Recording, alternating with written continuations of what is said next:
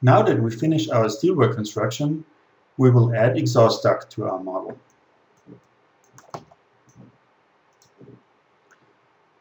To fix the height, I will just provide a helper line to have my starting point for the duct.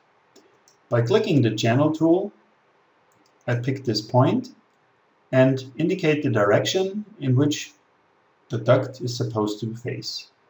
By clicking here, I confirm it. Now I have a selection between 5 different types. I have straight channels, reducers, elbows, tees, and pipe elbow, as we call it. It's a straight pipe piece that has already an elbow attached. I will start by using a straight channel. The first step here is to indicate the width. In this case, I just stick with 3 feet by 2 feet. By clicking, I confirm that, and I just give it a certain length.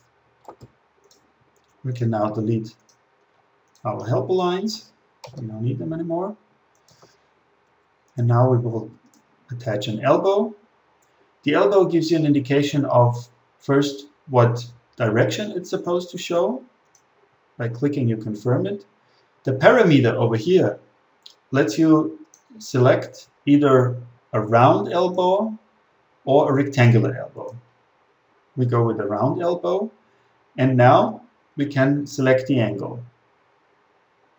In this case, 90 degrees. A click confirms that. The next step allows you to select the radius to diameter ratio. You just go with 1.5 and attach a straight shot to the top.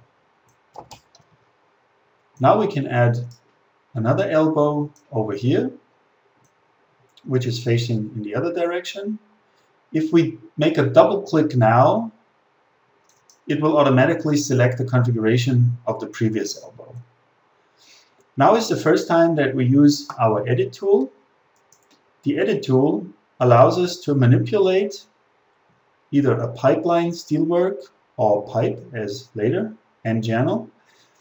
By clicking here, it gives us an indication of what we can change. In this case, it's the length of the straight piece, or it's the height.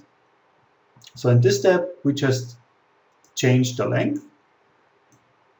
We will just catch the outer limit here and move it inside for a couple feet. We will attach another straight piece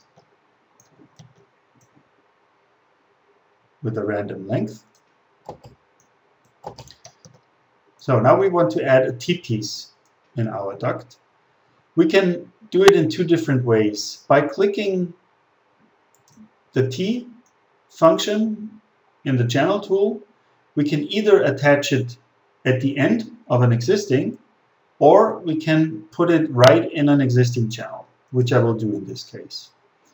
First step after this is to indicate the length and its position. Second is what direction the branch will look. We'll just have it face this way. And the other step is to indicate the length. We will just go with 2 by 2, and now our T-piece is already finished.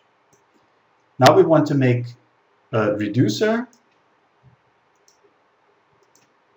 First we indicate the length, and now width and height. The client gives us a possibility to change over the reducer to a round type. As I select the round type, it immediately changes the outline here, and it gives me access to the pipe conceptual library. So we just select the library we want to, in this case Imperial Steel Ductwork,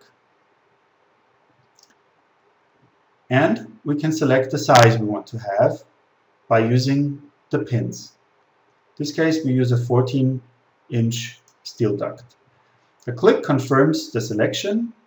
The next point gives you an indication if you want to have it centered or off-centered in this direction, and now if you want to have it centered or off-centered in these directions. We just pick a center one.